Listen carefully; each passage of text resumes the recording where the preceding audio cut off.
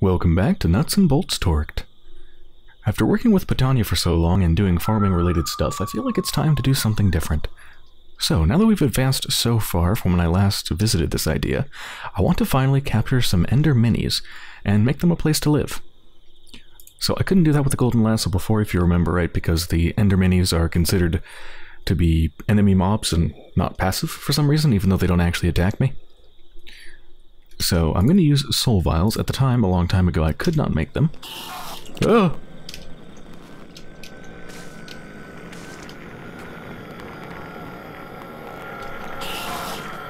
Oh, I think it's getting stung by bees. Oh, that's an Enderman, not an Ender Mini.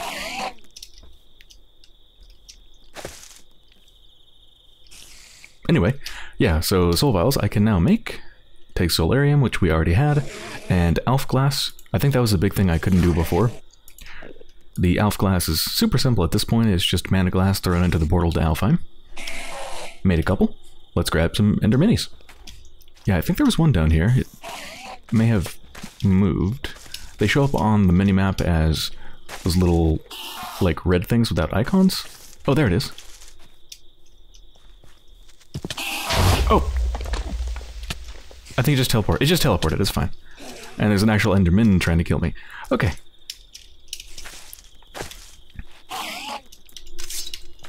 Think I ought to do a bit of fighting. Oh, that hurt.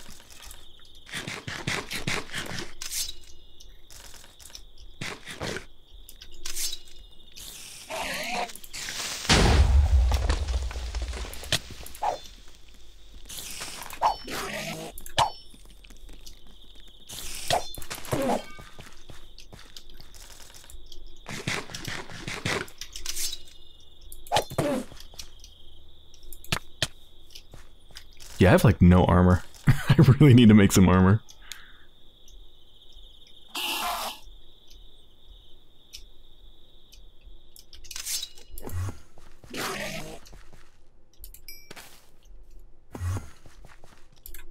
Oh, come on. Fight me.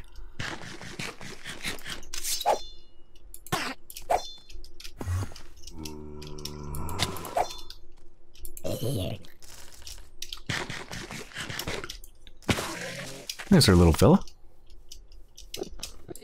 Got him! Yes! Screw you, Enderman. It's becoming day now. Yep, so we got a little Ender Mini inside of the soul vial.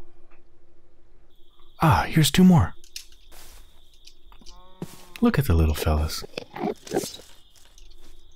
Boop. And we have two. Okay, let's take them back home. So here's what I'm thinking for where my Ender Minis are going to live.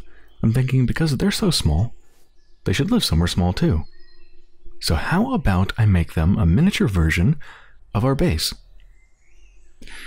And I'm going to try to do that using a tool called the modeling tool from Extra Bit Manipulation. It's an add-on mod for Chisel and Bits. And one of the things it allows you to do is scan a chunk and turn it into bits, like a smaller version. So each block will become 1 bit. So for example, this area here, you can see I've got the chunk boundaries on.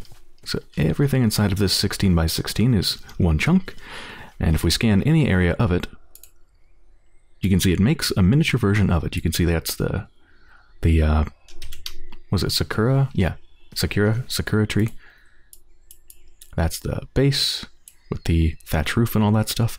And you can see the substitutions for the different blocks is not exactly perfect, but it looks pretty dang close. And you can really see the pathway too, which is really nice. Yeah, I think it's going to look pretty fantastic. Now each one of these ends up being just 1 block big, so I'm going to have to scan a pretty large area. And so the way this works, it's pretty complicated. But the basic way it works is when you scan something, it tells you all the blocks that it's going to try to replicate. Like, hey, you've got these architecture craft blocks, and you've got these wood blocks, and cooking for blockheads blocks, and grass and dirt and all this stuff. And you have to map it to whatever you want it to be replaced with. This sort of a system totally makes sense, given what it's actually doing. But I've got to say, if I was to actually use this, I would have to make the bits out of all these blocks. So I'd have to get all these blocks and eat them up and turn them into bits. And if I scan another part, you know, another chunk, it's probably going to have different blocks. I'm going to have to just, like, it's going to be a huge pain trying to get all these bits. So I think what I'm going to do is actually just cheat it in. So if you turn the game mode to creative instead of survival, you don't actually need to have the bits in your inventory to be able to place it. See, like right now it's saying, hey, I need all these different bits. But if we turn it to, oh, that's survival. Game mode 1, which is creative, boop, we can just spawn it. I think I'm going to do that. I know it is cheating, but because this is a purely decorative thing, and it would be incredibly frustrating to try to get the individual bits, I just don't think it's worth it. I think it's totally okay for something that's just decorative to just cheat it in. So let's do that. Let me figure out exactly where I want to put this thing, because I do have to keep in mind that ender minis, of course, like it when it's dark, and of course they need to be covered as well because they don't like rain. So I need to come up with a good area to put them. There we go. That took a really long time, but it looks so good. Oh my god, look at it. You can see the doghouse there with the little bit of like cotton candy filling in the center. There's the storage area, the main like Ender IO panel place. You can see the pathways. This looks weird just because it's actually on a different Y level, so these are meant to be down one block, or these up one block. Either one of those would work. But you can see that's the farm right there, the auto farm.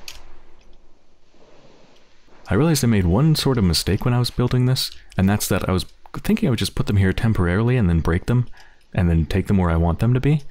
But the problem is, the modeling tool is very nice about how you place them. It doesn't matter which direction, like which direction you place it from. You can spin all around and keep placing it, it'll always point in the same direction, which is good. You don't have to worry about rotation. But I'm pretty sure if I break these, now that they're chisel and bits blocks instead of extra bit manipulation, which is what this modeling tool is from, I'm pretty sure that I would have to make sure I place them in the right direction or they wouldn't line up. So you can imagine, for all these blocks, that would be a huge pain. I think it would be really difficult and annoying. So I think I'm actually just going to leave it here. I know it's not exactly the most ideal location, but I can make it work. I'm going to have to destroy some of them. Since these are on the wrong Y level, I think I'll destroy these and maybe move them down and leave the rest on this level. Yeah, I think that'd be good. So I'll kind of like dig out around here, kind of cover up some of the water there. I'll get rid of this farm and the worms. Yeah, I'll make it work. Okay, I sunk this section so it's on the right level. Looks way better. Cleared out the farm, expanded some of the sand here so the water isn't kind of encroaching upon it. And I put a nice little border of acacia planks around it. Now, I think the next thing I want to think of is how am I going to cover it? Like, I think I want to put glass around it, but what kind of glass?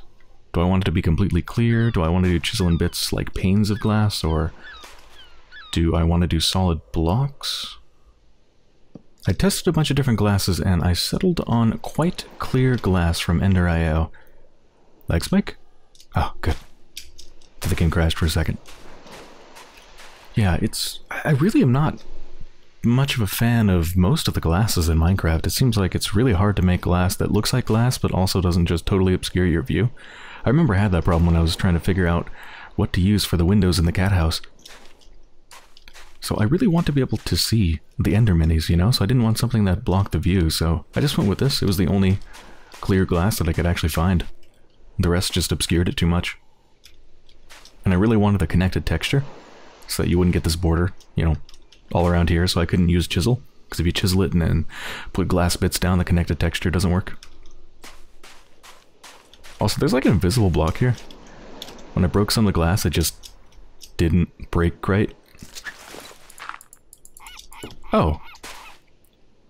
Okay. That's how you get those magical blocks to appear? Is this like Mario or something?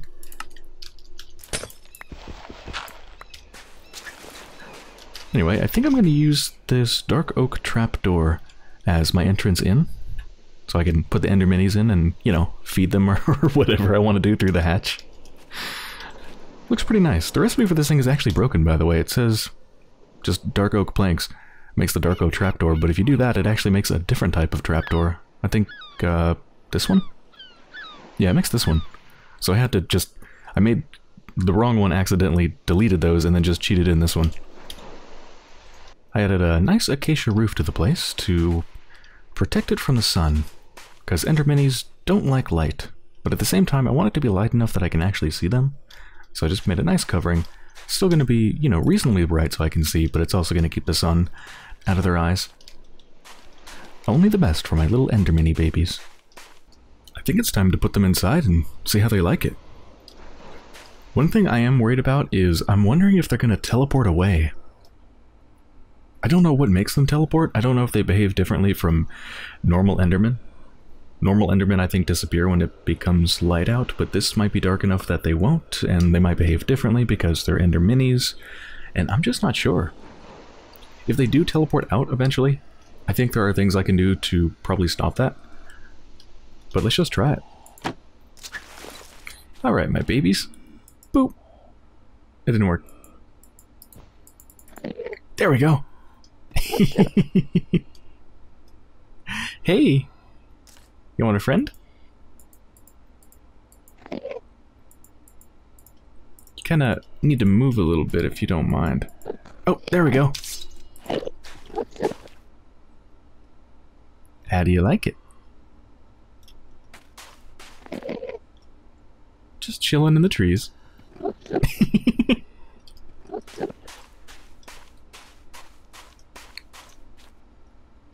Yeah, they're probably going to spend most of the time in the trees, because just the way collision works. But sometimes they'll be on land. Maybe sometimes they'll go to the beach and have a swim. I love this so much. I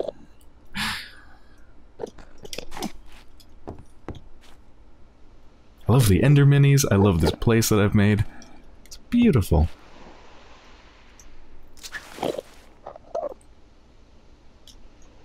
You know what you all need? You all need a butterfly.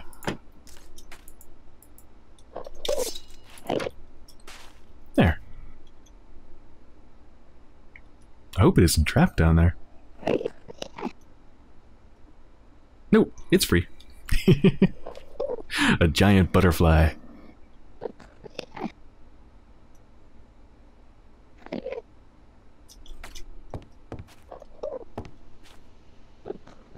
This is so cool.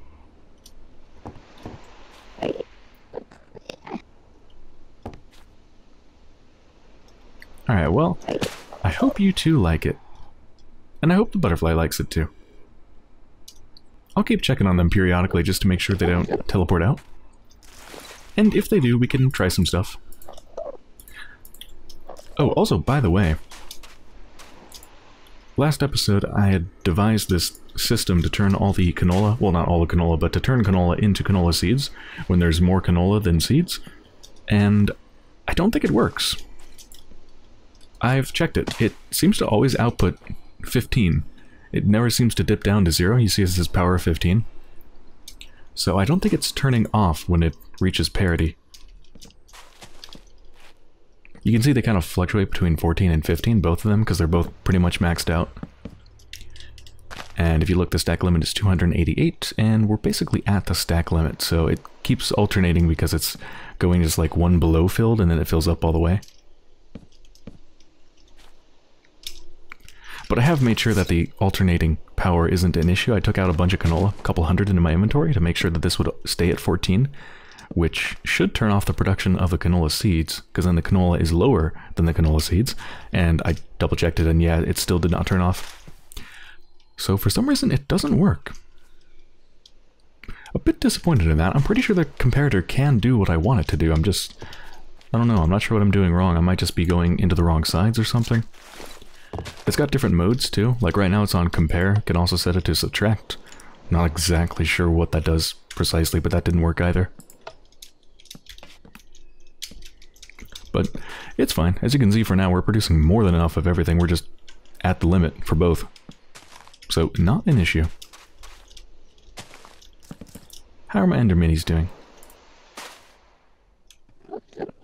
Uh-oh. I think one maybe teleported out. It did! No! My ender baby didn't like its home. Okay, so I got it. Looks like the butterfly almost landed on its head. So I do have to devise a way to make them stay put. Let me look into that. Yeah, so there's definitely some sort of a chunk loading issue going on in my Botania base. I think that was the issue more than running out of mana, or not transferring it fast enough. Although I probably also wasn't transferring it fast enough. But you can see this, I mean, my garden is completely collapsed. The mana pool is completely empty. And these are just not firing. And it can fire through water. Shouldn't be a problem, so I'm pretty sure the issue is just that these stopped firing, which I had happened before. Not these specifically, but some of the other ones around here just stopped and would not start again until I destroyed them and reset them.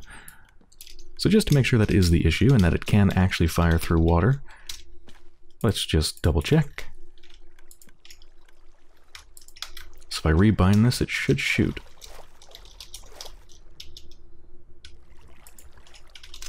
Yeah, see, it can shoot just fine. So, yeah, some sort of a Botania chunk loading issue. Have I chunk loaded the base? Just a part of it. Okay, well, I'll chunk load more of it. Alright, so what I've done is I went ahead and made a Vincalotus. It's a functional flower from Botania, and what it does is it makes it so that if any Enderman within its range, which is quite generous, teleports, it will teleport to the location of the flower instead of wherever it would have teleported. So I just put a floating one of those in the center of the little world here. So if they try to teleport out, it should just teleport them just right to the center. And I just added a mana pool right in the center of this. Used one of the Elven mana spreaders to go to it. It should be plenty, because I don't think this thing's going to make much mana. I think it, or use much mana rather. I think it only uses mana when it redirects a teleport. So I don't see it using up too much. Although we'll see. I was definitely wrong with the agri-carnations and the bubbles. Especially the bubbles. Okay, so let me go find some new friends. Oh, here's one. Ah, here's another one. Come with me. I'll spirit you away to safety. Get you away from those nasty creepers. That's apparently their main nemesis. Huh, hadn't noticed this before. Oh no! Oh god, poor pig. I'm gonna save you. How long have you been stuck up here? Actually, I want to put the pig through the liquid because then it'll turn tiny. Let's do that down here where it's nice and safe. Oh god, there's a bunch of tiny skeletons down here. I don't think that's any relation to the fluid.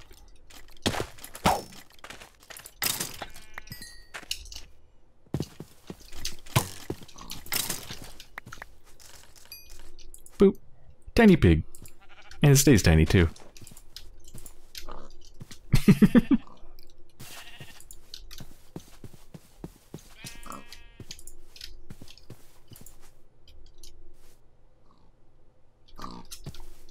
Can you shear a tiny sheep? Do you get tiny wool?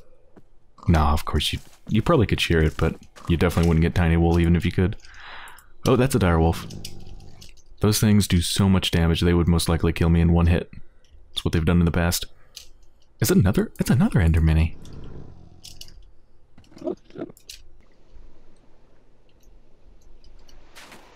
Did my monarch just escape? How the heck?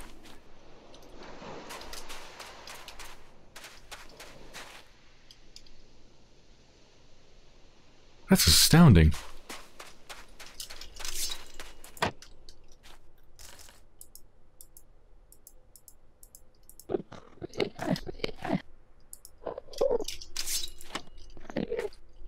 Okay. I think they'll stay this time. Hey, little fella. They're so cute. I hope it's not too bright for them. I don't think so. Well, I think this is a pretty good place to end this episode, so I hope you've enjoyed so far, and I'll be back soon.